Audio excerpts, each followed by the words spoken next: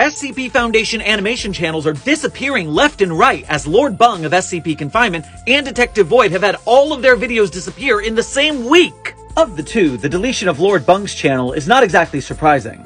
We've been waiting 4 years for episode 8 of Confinement, and though I sympathize because they had way too small a budget and way too small a team for what they were aiming for, the fans were getting pretty rambunctious, and that's before a whole bunch of drama dropped. Not to rehash an entire drama from a couple months ago, but Lord Bung's romantic partner Orion accused Quite of essay writing, and when the evidence came back and there was a big back and forth, Bung and Orion lost that fight hardcore, and the fans haven't really accepted Bung's apology for her part in it either. And then there was the release of the scene from episode 8 that was finished, and wow, I am not a Puritan of any kind. I was on a Rocky Horror cast, but even I was like, man, there's a lot of sexy jokes in here that I'm not getting the joke part of. This is a little weird, my friend. But the one that came out of nowhere is that all Detective Void channels in all languages have either deleted or privated every single one of their videos. The company behind Detective Void doesn't really do social media, so we have no idea exactly when or why they did this. All we have is a lot of hypotheses and guesses as to why they did this. I mean, maybe they've seen that videos for all SCP content have been going down, although that's mostly pandemic related and it's for the whole internet, not just SCP.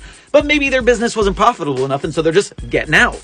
They have multiple channels with hundreds of thousands to millions of followers, so they could sell off these high subscriber channels for a tidy profit maybe. Or maybe they're going for a hard rebrand. I mean, Detective Void as a character, they made his backstory really dependent on SCP lore, but they also were super protective of the copyright on Detective Void, even though it should be Creative Commons since it used so much SCP stuff. So maybe they're taking away all the SCP content so that Detective Void can live on its own, and now that they have all the followers, they don't really need to be associated with the Creative Commons community that built their fandom anymore.